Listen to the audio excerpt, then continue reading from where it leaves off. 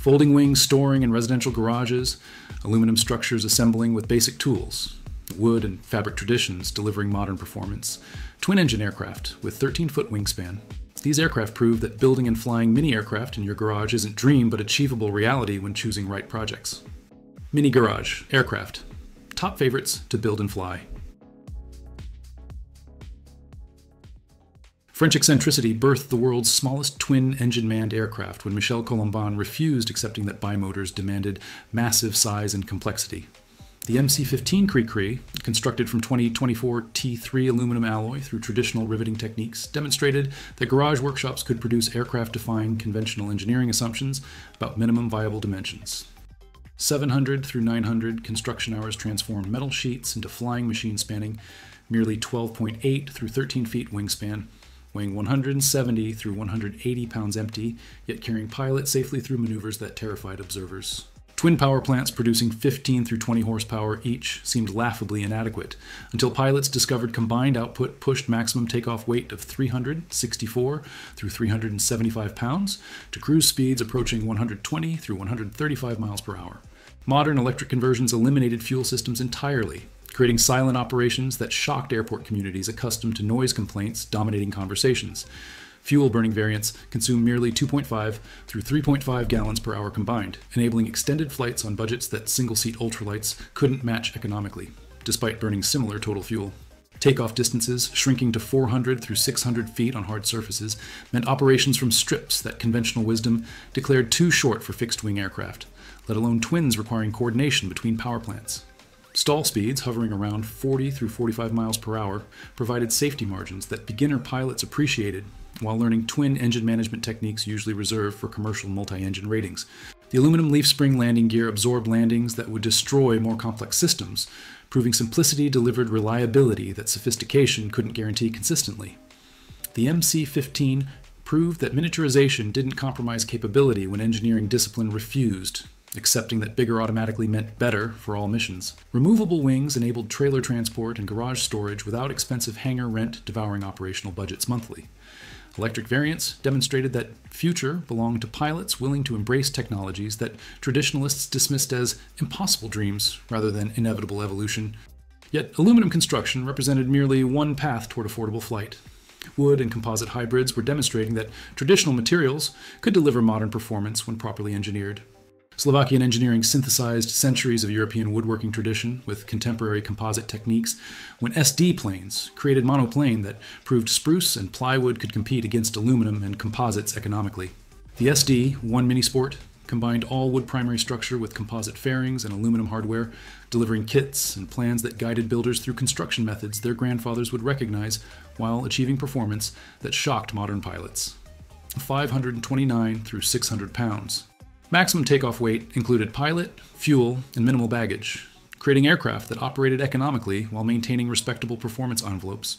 V-twin and boxer engines, spanning 28 through 50 horsepower, provided adequate thrust when matched with efficient aerodynamics that aluminum competitors couldn't replicate without significant weight penalties. Cruise speeds, reaching 100 through 120 miles per hour, satisfied cross-country ambitions, while stall characteristics settling around 35 through 39 miles per hour forgave technique lapses that punished less benign designs mercilessly. Construction, consuming 600 through 900 hours from kits, extending beyond 1,000 hours for plans builders, created education extending far beyond mere assembly into understanding aeronautical engineering fundamentals that factory aircraft owners never developed.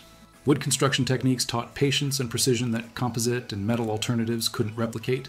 Mistakes in wood showed immediately while providing straightforward correction paths that exotic materials complicated unnecessarily. European LAA and ultralight certifications combined with American experimental approvals demonstrated international recognition of design quality that transcended national boundaries and regulatory philosophies. Fuel consumption barely exceeding 2 through 3 gallons per hour enabled flying budgets that rivaled ground transportation costs when calculated honestly, including all expenses, rather than merely direct operating costs that advertisements quoted misleadingly. Takeoff distances contained within 400 through 600 feet meant operations from grass strips and private properties where pavement remained luxury rather than necessity. Yet wood construction demanded environmental protection that aluminum tolerated more forgivingly. Metal advocates were preparing responses demonstrating that modern alloys could simplify construction while maintaining cost advantages. Maury Hummel revolutionized affordable single-seat aviation when he proved that Volkswagen automotive engines could power respectable aircraft performance without requiring exotic conversions or expensive certifications that priced weekend warriors out of participation. The Hummel H5, constructed entirely from 6061 T6 aluminum alloy using solid and pulled rivets, demonstrated that laser-cut parts and extruded spars simplified construction while maintaining structural integrity that traditionally built aircraft achieved through more complex methods. Modular kits separating wings, fuselage, and empennage enabled builders tackling projects incrementally rather than facing overwhelming complexity that discouraged completion. The Hummel 2180 Volkswagen conversion producing 85 horsepower provided power plant that automotive mechanics understood intimately, eliminating mystique surrounding certified aircraft engines that required specialized knowledge and expensive annual inspections. Maximum takeoff weight, reaching 620 through 650 pounds, included pilot and fuel, creating aircraft that operated under sport pilot rules without requiring medical certificates that grounded aging aviators prematurely. Empty weights settling around 340 through 380 pounds demonstrated efficiency that heavier competitors couldn't match without significantly higher thrust requirements, increasing fuel consumption and operational expenses. Cruise speeds approaching 115 through 125 miles per hour satisfied regional travel ambitions, while never exceeding 160 miles per hour, maximum demonstrated speed, creating safety margins that insurance underwriters appreciated through reasonable premiums. Range extending 350 through 400 nautical miles. On 12 through 14 gallons total fuel capacity, enabled trips that converted what-if dreams into actual weekend adventures, exploring regions that ground transportation made tedious rather than enjoyable. Construction, consuming 700 through 900 hours from kits, extending beyond 1,000 hours for plans builders, created education in metalworking fundamentals that transferred into countless other projects and hobbies that benefited from understanding how aluminum behaved under stress and forming. Conventional tailwheel gear taught ground handling skills that tricycle configurations masked through inherent stability that prevented pilots from developing proper rudder coordination and crosswind techniques. Yet all metal construction represented merely one philosophy.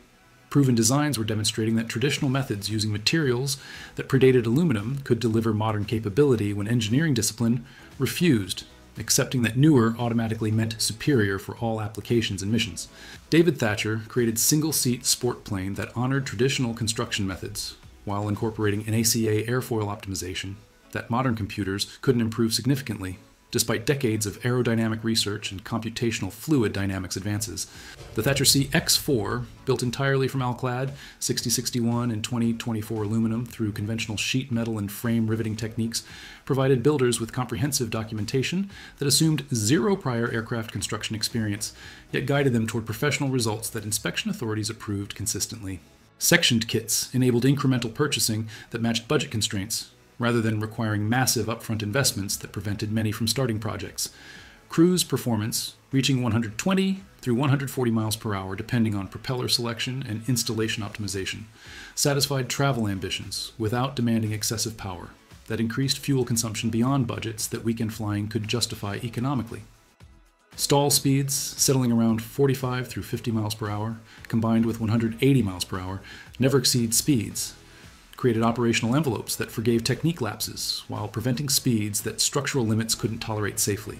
Conventional landing gear taught piloting fundamentals that tricycle configurations masked through inherent directional stability that prevented proper rudder coordination development and crosswind landing techniques that separated competent pilots from merely licensed individuals. Construction, consuming 700 through 900 hours, created education in aircraft systems and aeronautical decision-making that factory aircraft ownership never provided, through passive consumption rather than active learning and problem solving.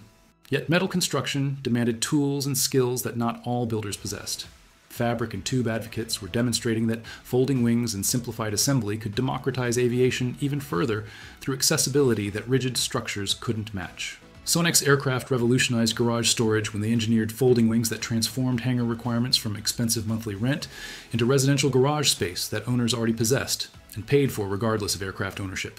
The Sonex Onex, constructed entirely from 6061 T6 aluminum alloy, using laser-cut matched hole precision that eliminated drilling errors plaguing traditional construction, demonstrated that modern manufacturing could simplify home building while maintaining structural integrity that conventional methods achieved through more labor-intensive processes. 700 through 1,000 construction hours created single-seat light sport or experimental aircraft that maximum takeoff weights held near 850 pounds. AeroV 80 horsepower engines provided standard power plants that builders understood fundamentally, while optional Jabiru 2200 producing 85 horsepower, or Rotax 912. UL variants spanning 80 through 100 horsepower offered flexibility, matching performance priorities and budget constraints that varied dramatically between individual builders. Cruise speeds ranging 130 through 155 miles per hour depending on power plant. Selection satisfied cross-country ambitions, while stall characteristics settling around 45 through 50 miles per hour forgave technique lapses that punished less benign designs. Sonex factory workshops and active community provided support networks that isolated builders appreciated when construction challenges exceeded documentation clarity, proving that successful home-built programs required social infrastructure supporting technical excellence. Yet, aluminum precision represented merely one path toward accessible flight. Ultralight simplicity was demonstrating that even faster construction and lower costs remained achievable when designers stripped away everything non-essential. Polish engineering simplified ultralight construction when Hiperlight created tube and aluminum framework that bolted and riveted together using techniques that motorcycle mechanics understood intuitively without requiring specialized aircraft knowledge that intimidated potential builders.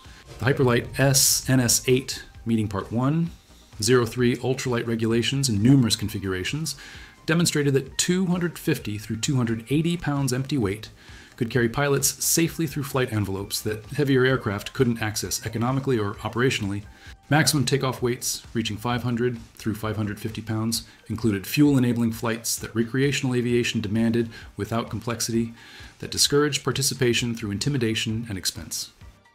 Rotax 4, 47, 503, and 582 engines producing 40 through 65 horsepower provided power plants that two-stroke enthusiasts maintained confidently using skills developed through snowmobile and personal watercraft experience, rather than requiring aircraft-specific knowledge that created barriers, preventing mechanically capable individuals from aviation participation. Cruise speeds, settling around 55 through 75 knots, satisfied local recreational flying without pretending to compete against cross-country machines that cost exponentially more while delivering marginal practical advantages for missions that never extended beyond 100-mile radius operations that defined most recreational flying patterns honestly.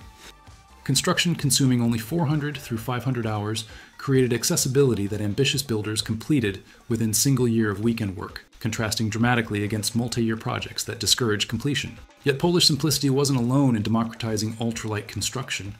American pioneers were proving that push-pull tube controls and forgiving handling could make first flights less terrifying for builders who'd never flown anything they constructed themselves. CGS Aviation pioneered push-pull tube controls when ultralight manufacturers relied on cable systems that stretched and required constant adjustment that frustrated pilots seeking predictable handling characteristics that cable designs couldn't deliver consistently. The CGS Hawk, constructed from tubular aluminum framework with bolted connections and fabric covering spanning multiple variants, from classic through aero and two-place configurations, demonstrated that simplicity could deliver reliability that complexity promised, but rarely achieved across diverse operating conditions and pilot skill levels. Part 1, 03. Compliant single-seat configurations maintained 250 through 300 pounds empty weight, while maximum takeoff weights reached 600 through 750 pounds, depending on specific variant selected. Rotax 447 and 503 engines producing 40 through 65 horsepower, along with contemporary Hirth and Pellini alternatives, provided power plants that two-stroke mechanics understood fundamentally without requiring aircraft-specific knowledge that created artificial barriers, preventing participation from mechanically capable individuals who lacked formal aviation maintenance training. Cruise speeds, settling around 55 through 70 knots, satisfied recreational flying missions without pretending to compete against cross-country machines that operational realities rarely justified for weekend warriors flying primarily within 100-mile radius from home airports that defined honest usage patterns rather than aspirational marketing claims that advertisements promoted misleadingly. Stall characteristics dropping to 27 through 32 knots, combined with takeoff distances consuming merely 200 through 300 feet. Enabled operations from grass strips and private properties where conventional aircraft demanded extensive runway preparation that costs and regulations often prohibited practically. Generous washout and wing design provided benign stall behavior that forgave technique lapses, while fiber composite main gear absorbed landing impacts that rigid systems transmitted destructively into airframes and pilot spines repeatedly. Yet ultralight simplicity represented merely one end of the spectrum. Hybrid construction advocates were demonstrating that wood and composites could deliver speeds that aluminum ultralights couldn't approach, without dramatically higher power requirements. Ken Rand challenged conventional wisdom when he proved that hybrid wood composite construction could deliver speeds that aluminum aircraft couldn't match without significantly higher power requirements, that fuel consumption and operational costs made prohibitive for recreational flying budgets. The KR-2S, combining spruce and plywood primary structure with fiberglass epoxy skins, created two-place aircraft where maximum takeoff weights, reaching 900 through 1,000 pounds, enabled pilot plus passenger flights that social flying demanded rather than solo operations, that limited aviation's appeal for couples and families wanting to share experiences together. Construction consuming 1,200 through 1,500 hours due to lamination and finishing requirements represented investment that speed enthusiasts accepted willingly for performance that certified aircraft couldn't approach economically. Volkswagen 2180 through 276 conversions, producing 70 through 80 horsepower. Corvair 2700 through 3000 cubic centimeter variants, delivering 100 through 120 horsepower. And Jabiru 2200 or 3300 options provided flexibility that builders matched to performance priorities and budget constraints that varied dramatically between individuals. Cruise speeds reaching 160 through 180 miles per hour with hot installations embarrassed certified aircraft, costing 5 times more while consuming similar fuel quantities, proving that aerodynamic efficiency mattered more than raw thrust when designers prioritized drag reduction over brute force approaches that dominated conventional thinking about how aircraft achieved speed. Stall speeds, settling around 50 through 55 miles per hour, provided adequate margins for pilots possessing solid fundamental skills, though unforgiving characteristics demanded precise technique that casual pilots found challenging during crosswind operations and short field approaches that forgiving designs tolerated through excess wing area and drag that speed priorities couldn't accept without compromising primary mission performance. Takeoff distances, consuming 700 through 1,000 feet, enabled operations for most general aviation airports while eliminating grass strip accessibility that short takeoff and landing designs prioritized over velocity. The KR philosophy proved that speed per dollar remained achievable when builders accepted construction complexity and precise technique requirements. Yet speed represented merely one priority. Other builders valued aggressive aesthetics and aerobatic capability, seeking aircraft that looked fast, even sitting motionless on ramps, sport performance. Aviation synthesized decades of home-built evolution when they created hybrid construction, merging composite forward fuselage reinforcements with 2024 T3 and 6061T 6 metal surfaces, delivering single-seat sport aircraft rated plus 6 minus 3G that satisfied aerobatic ambitions while maintaining cross-country capability. The SPA Panther, available in standard kits, quick-build variants, and factory assist programs, demonstrated that manufacturers could offer flexibility matching diverse builder skill levels and available time, rather than forcing single approach. Maximum takeoff weights, reaching 1,150 through 1,200 pounds, enabled full fuel and baggage loads that weekend trips demanded without weight and balance gymnastics. Lycoming O-235, O-290, and O-320 engines spanning 115 through 160 horsepower, along with Corvair conversions producing 100 through 120 horsepower, provided power plant flexibility that builders matched to performance priorities. Cruise speeds reaching 160 through 190 miles per hour satisfied cross-country ambitions, while stall characteristics settling around 48 through 55 miles per hour provided adequate margins for pilots possessing solid fundamental skills. Construction consuming 900 through 1,100 hours from standard kits, reducing significantly with quick-build options, created accessibility that working professionals completed within reasonable timeframes.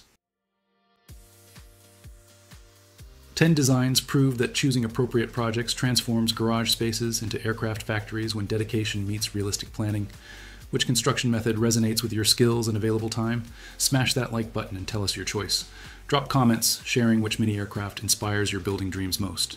Hit subscribe so you never miss home-built content revealing what's actually achievable in residential garages. Share this with builders who need realistic project guidance. Watch the videos appearing on your screen and continue with us. Bye-bye.